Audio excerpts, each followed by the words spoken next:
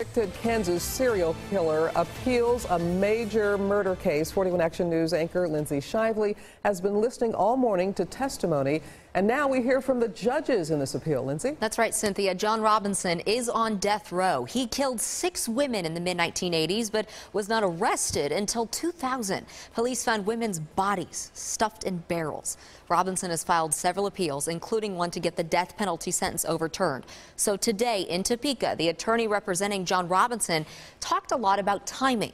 One way to be charged with capital murder is killing more than one person, but Robinson's attorney argued that since prosecutors included murders committed before lawmakers passed the capital murder statute in 1994, those killings cannot be considered when deciding on a capital murder charge. Listen to what one judge had to say about that to prosecutors.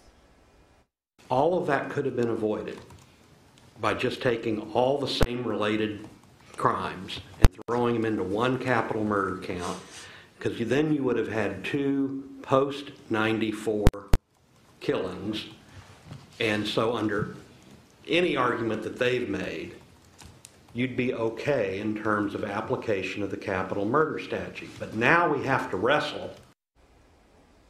Those 2 post-94 killings were charged separately. Prosecutors right now are still arguing against the defense attorney's claims. 41 Action News anchor Amy Hawley is in Topeka. She'll have the latest on today's proceedings tonight on 41 Action News. Cynthia.